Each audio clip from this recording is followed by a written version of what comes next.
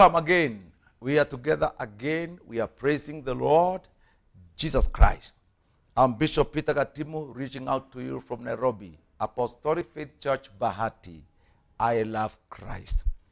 We have prayed and we know God is with us. Now we are in part 8, Made for Warfare. Now, last time we shared about Judges chapter 7, when God demanded all who are fearful and afraid to go back. And later God demanded all those who are not awake and conscious for warfare should go back. In Jesus Christ's name, I want to pray for you now that the God we serve will anoint you with the strength you need to withstand. Right now, before I preach, I want to pray for your heart. I want to pray for your soul. You have been withdrawing, and devil is so happy that we withdrew from business. We withdrew from marriage. You have even been forced to withdraw from active way of raising your children. I now release the full baptism of the Holy Ghost on you. I release the full boldness from the resurrected Jesus on you. In Jesus' name, Satan, be crushed under the feet of God's children. By the word of God, we declare that. Receive it, my brother, my sister. Believe God. Today we embark on part 8. That is very important. And Jesus Christ will help us. Now, last time we also touched on what we call arise and decide. And I would like you now to just remind you about the prodigal son. One thing that constitutes might for warfare is when you arise and decide. The prodigal son in Luke chapter 15, verse 17, did one of the things that need to be done for us to be restored back to the order. Luke 15, the Bible says, verse 17, the Bible says, and when he came to himself. One thing I would like to preach now at this time and this season after COVID is people coming back to themselves. We have been subjected to threat. We have been subjected to a lifestyle that wanted to produce itself in us. The rules and regulations that we have been under, if you are not careful, they have changed families and they have changed churches. Even today, there are churches whose membership is 1/3 of what it used to be. 1/4, 1/8. Even some churches have closed. Some families have withdrawn from social life. No visit, no praying together, no gathering, nothing like that. It's as if we are being produced to another lifestyle that appear to be rational and acceptable, and we have enough facts for it, but it's not real. It's not real. And therefore, I urge you, by the mercies of God, come back to yourself. Come back to yourself. I say, come back to yourself. He came back to himself and said, how many of my father's hired servants have bread enough and to spare, and I perish with hunger? I will arise and go back. One of the facts about might of warfare, come back to yourself. I know there are so many people who are undergoing depression. You are still awake. You know you are who you are. Come back to yourself. I know there are those teenagers during COVID or maybe somewhere or another. You fell into the hands of people, irresponsible people. And you had some pregnancy, maybe, early pregnancies in teenagers. You are a teenager of 15 years, a teenager of 14 years, and you don't have a baby. Somebody just came and had sex with you, not to live with you, not to support you, but just to misuse your body. And he ran away. You living like a misused young girl who has no right. It happened because you are desperate. It happened because maybe you sought some kind of fellowship. You are too lonely. It happened because you are low spiritually and you never discerned the attack. It happened because you are full of lust and you couldn't hear the Holy Ghost. You just followed the lust. Whatever happened, can you come back to yourself? You can't just stay down there. You are a young man. You resorted to drug abuse. You've taken marijuana to its extreme. You've taken alcohol and all forms of drugs. Yes, you did it with a reason which is not really acceptable. But to you at that time, it was acceptable to you, not that it is the truth that should apply. You are there. Your life appeared not to have a definition. Nothing in you is a priority. Everything appeared to be the same level. You don't have what is supposed to be the main subject, the main issue of life today.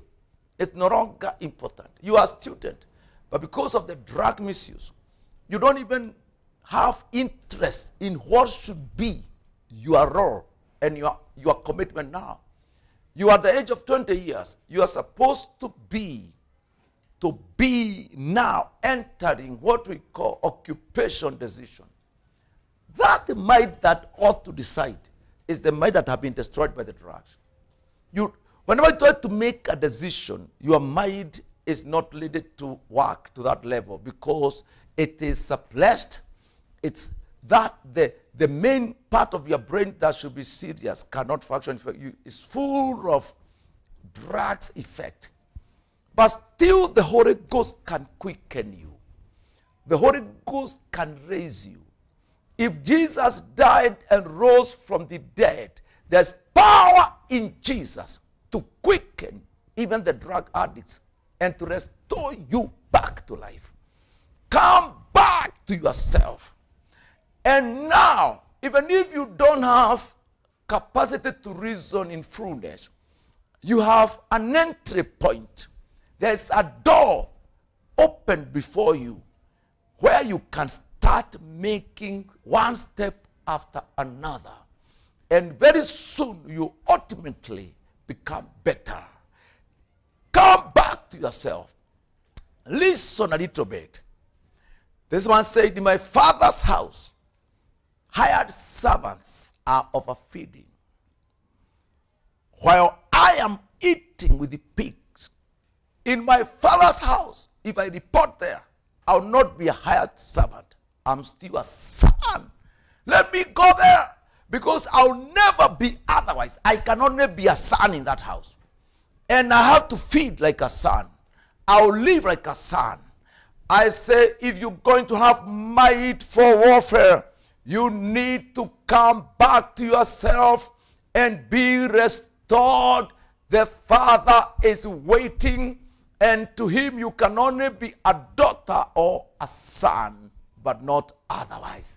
Don't despise yourself. Arise and come to the Lord God Almighty. He loves you. The same happened to the 4 lepers in 2 Kings chapter 7 verse 3. Who said, if we stay here, we will die. If you go back to Samaria, we will die. When people are feeding, even on children, extreme famine, drought, suffering, the whole nation was besieged by an army of Syrian army. No food would enter. Nothing. All entry point for food and supply was blocked. And the city starved until people would slaughter their own children. But God used the 4 lepers who said, if we stay here, we will die. if we go back to Samaria, we who have been discarded and denounced and whatever, we will die. Let's move across to the Syrian army. And God caused the army to run away. And these people accessed. They were able to get there. In the first tent, there was a lot of food, a lot of gold, a lot, until they were able to call the whole nation to get food, gold, clothing from so many tents that were deserted by the Syrian army. And things changed. That's very, very important. Another thing that will cause us to have the mind for warfare is what happened in 2 Chronicles chapter 14. The Bible says something. We call that restoration. And Abijah died, rested with his fathers, and they buried him in the city of David. Then Asa, his son, reigned in his place. And in his days, the Lord was quiet for 10 years. And in his days, the Lord was quiet for 10 years. What brought peace for 10 years? One, the Bible says, verse 2, 2 Chronicles 14, verse 2, and Asa did what was good and right in the eyes of the Lord his God. One thing that is part of the might for warfare is doing what is good and right in the eyes of the Lord your God.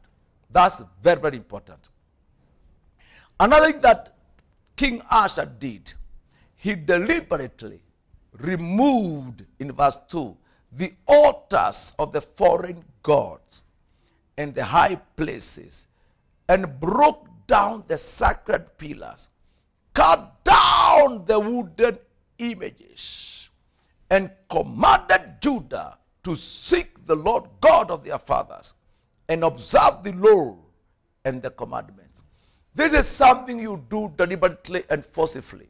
He said, now, I have to bring down, pull down every idol god, altars of satanic gods, break down pillars of places where these satanic gods used to have places of worship or whatever. Yes, might for warfare will destroy altars of witchcraft, altars of satanism. I remember one time that this young lady who was very active in our wedding. When she was a young girl, she was one of the pioneers of Pentecostal church in their county. And one Sunday, she noticed the key people in that county were all driving to arts. A very strong witch. And by the power of the Holy Ghost, this lady felt she should go there and see what is going on, where all leaders, key leaders, members of parliament, yes, were going there. When he went there, she found huge number of people virtually naked, being addressed by a witch. And that lady walked straight to the witch. And people thought by the powers of that witch doctor, that witch used to apply, that tiny young girl would never reach where that witch was. She walked right to the altar where the witch was operating. And she said, in the name of Jesus, I destroy this altar. I destroyed by the blood of Christ. The witch fell down, started vomiting. Can you imagine? That lady stood right where the witch fell and commanded all people who had come to see the witch man to dress, to repent, and come to Jesus. And that was a starting point of a big church in that county. Yes, the might for warfare will require you deliberately remove satanic altars. You can't live in an estate where there's an altar of devil worship, satanism, and you fail to destroy it. You sense that there's something wrong with this estate, and when you pray and pray and pray, something will happen. That's very important. And I want to tell you, friends, by God's grace, you need to change. You need to change. Arise and decide. Change your mind into warfare mind. Change your mind. Change your mind now. Do not allow yourself to stay there and perish. Arise and decide like the prodigal son. Arise and decide like the 4 lepers at the gate of Samaria. Arise and decide like King Asa of Judah. Today, the Lord is waiting for your decision. He will use you from today to pull down strongholds and to bring the right order. The Lord will receive you as a son, and God will never allow you to be otherwise. To him you will be a son and a daughter with full rights of the kingdom. Don't allow yourself to withdraw. Whatever happened to you is okay, but there's chance to experience God's love. Arise now, go back, for you will be empowered as a son or daughter of the kingdom. Receive this calling in Jesus Christ's name. Father, receive that daughter. Receive that son. Receive that family. Receive that husband, that wife, that father, and cause them now to be restored to the right position of son and daughter of the kingdom. In Christ we pray.